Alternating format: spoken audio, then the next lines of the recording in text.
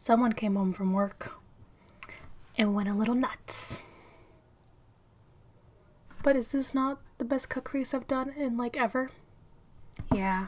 Hi guys, welcome back to my channel, or if you're new, welcome. My name is Monica and today we're doing yet another edition of weekly wishlist or washout. If you're new to the channel or you've seen this series before, what I do is once a week, every Wednesday, go through all of the new beauty releases that I see on Instagram, and I decide if I'm going to be adding anything to my wish list or if I think everything's a total washout. I'm looking a lot more glam than I usually do.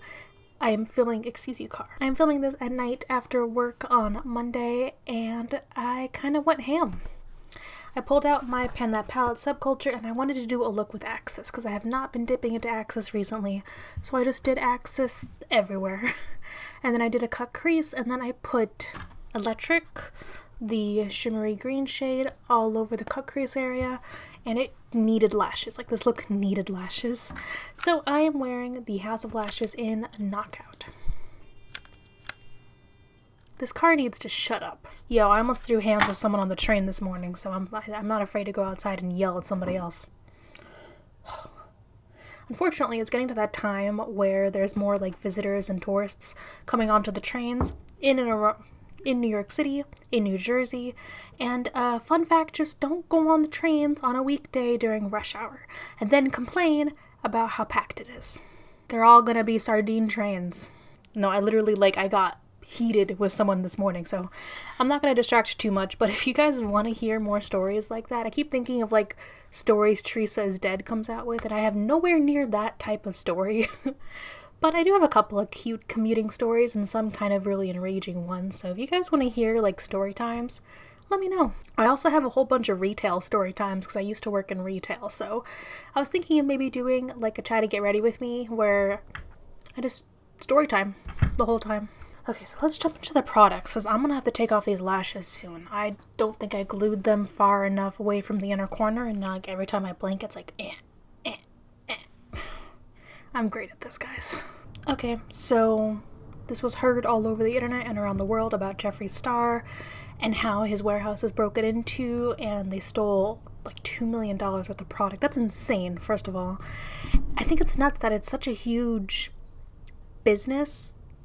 Not only just counterfeit makeup, but stolen makeup. Because he said that he thought it might be the same people that did the ABH heist a couple years ago, and that's horrible. I can't believe that it regularly happens, honestly.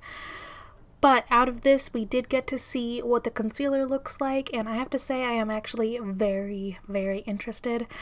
I think the issue is going to be, it's going to be fairly pricey, and I don't know what shade I'm going to be. I really hope there's a really good shade matcher finder on the website, because I really need to only pick one of these up. I don't want to buy 3 because they're going to be expensive just to find a shade that matches me. So fingers crossed I can figure out what shade works, but I am very interested in trying out this concealer.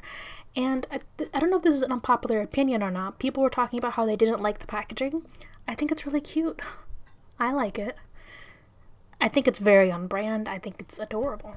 Okay, so now I feel like I'm getting whiplash from the amount of stuff BH Cosmetics is releasing. This is the Summer Loving palette. Oh, excuse me, Summer Lovin' palette. And yeah, it's nothing crazy. It's just a warm neutral palette. Looking at the swatches actually convinced me not to get this. The swatches look like every other palette that's warm neutrals that I have. What particularly comes to mind is the Mauve Obsessions palette that I have from Huda Beauty. Can you guys hear the huskies down the street barking? I think they're adorable, but they bark a lot. It's hilarious how different the ambiance is, because I like to film first thing in the morning, so I'm filming between 6 a.m. and 7:30 a.m. and it's just dead silent. No one's up. I'm filming right now at just before 8 p.m. and it's just a symphony of sound. Ugh. Speaking of almost 8 p.m., ignore my face makeup. I'm testing out a new foundation, put it through the test today. I put it on at 6 a.m. and now it's just about 8 p.m. So it's been 14 hours and it's not looking the prettiest. So ColourPop is coming out with round 2 of a collaboration with Becky G, and I gotta say, even though I don't wear bullet lipsticks, these bullet lipsticks look gorgeous. God. Also, she's also beautiful. Just stunning. And those lipsticks look amazing. But I know I already have a whole bunch of ColourPop lipsticks. I hardly wear bullet lipsticks. Like, I just can't. But they're gorgeous. So Charlotte Tilbury is coming out with this new glow palette and Glowgasm liquid highlighters. Okay. This almost feels like that meme of like Steve Buscemi, is it Steve Buscemi, where he walks up and he goes, "Hello, fellow kids." It kind of feels like Charlotte Tilbury is trying really hard to be NARS right now. I'm not interested. Like I said, I've been like waiting, and I don't know if I'm ever gonna pull the trigger on actually getting anything Charlotte Tilbury, because I think honestly most of it's just overpriced. But this isn't even tempting me. So Norvina sneak peeked that apparently ABH is going to be coming out with lashes. I don't know why I was doing so much of this. This is what happens when I film at night and I have an adult beverage. Where are the rest of my whiskey chicks at? So anyway, ABH is coming out with lashes. I'm not gonna pick them up because I already have lashes I need to use, and I'm not a lash person. I'm struggling to keep these on for this video. I'm trying to do more. I really want to get more accent lashes where I don't have to wear them in the inner corner and wear them more on the outer corner. But I'm interested. I think this is a great way for ABH to expand, because they've been doing really, like, every one of their releases has been like banging. So this is a great next step for them, and I'm excited to see like what styles they come out with. So I gotta say, Kat Von D is just trying so hard right now because of how shitty Kat Von D is, you know, to be expected. And I gotta say, this new compact, I'm not even gonna look too much into it. It's a black rose. It's gorgeous. I love black roses. My boyfriend made me a bouquet of black roses, like origami roses, for our anniversary. I love them. And this compact is really cute. But you know what's not cute? Rubella. So this is actually very smart. Kylie is coming out with a setting spray right as we're getting into spring and summer. I am gonna have to break out my mattifying products because, as today has shown, the heat is coming. I gotta say, the bottle is adorable. The packaging is on point. I have no idea how much it's gonna cost, but this might give me an excuse to buy another concealer. So the VIB Beauty Insider event is coming up, which is 10% off for all insiders and then 15% off for Rouge and VIB. I honestly don't think this one's as worth it as the fall, because the fall you get 20% off, which is a bit more. Still not a lot, but a bit more.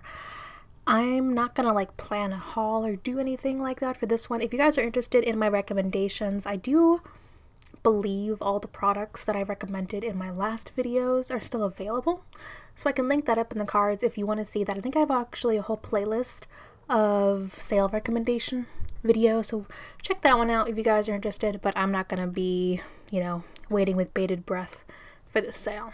Okay, so first of all, Laura Lee. Second of all, coming out with singles. Third of all, they're $6 each. Yeah, that's a no. So this palette, like the rest of Tarte, flew right over my head, and you know what? Still not buying from Tarte. Still not interested. So I would be lying if I said I wasn't interested when I first saw this. This is a palette from Lancome, and it's called the Monsieur Big palette, maxi palette. It's really cute. This would have been like a perfect Valentine's Day palette. It's cut into like thirds, and it says Big Crush. It's like a light kind of peachy, pinky look. They have Big Date, which is more pink, and they have Big Night, which are like these deep pinks. These are all shades I have. Modern Renaissance. Definitely sucked in by the packaging and by the way everything's arranged. It's just so cute.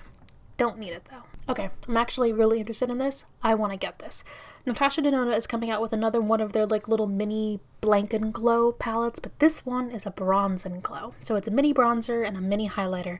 I have one of the mini Blush and Glows, but I've never tried out a Natasha Denona bronzer, and I'm never gonna buy that big blush and whatever palette for over $100. I'm just not. But I will get this little mini that is adorable and has lots of product. It's probably around 20 bucks. I will get this one. I'm very interested to try it out. Speaking of another release that totally went over my head, this new MAC collab. It's like a palette, a highlighter, brushes, lipsticks. I have no idea what any of this is. I have no idea who this person is.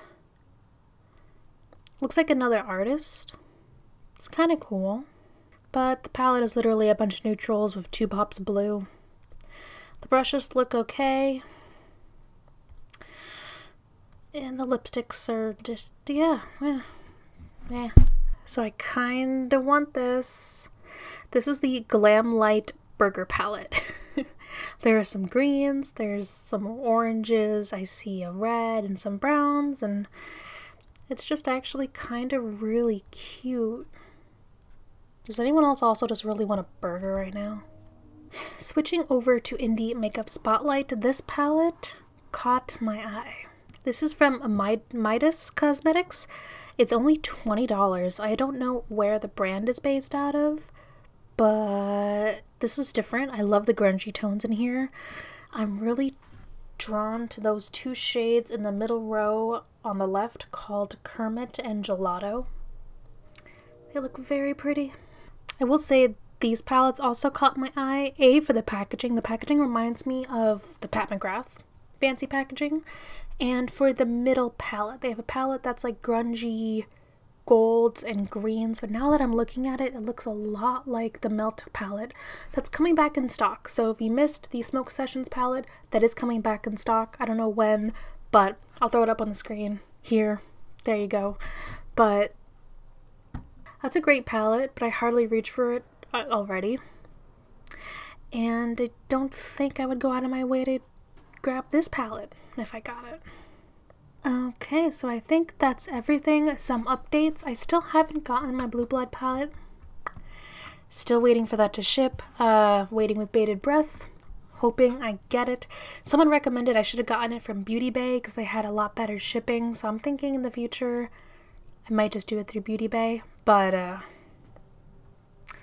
you know, woe is me. Oh my god, my life is so hard. Just deal with it. Also, I don't know if I confirmed this, but I did place the official pre-order for that Certify Blue-Green palette. I believe it's the Affinity 2. So I do have an official pre-order in, and hopefully they'll start shipping soon, and I'm very excited for that palette.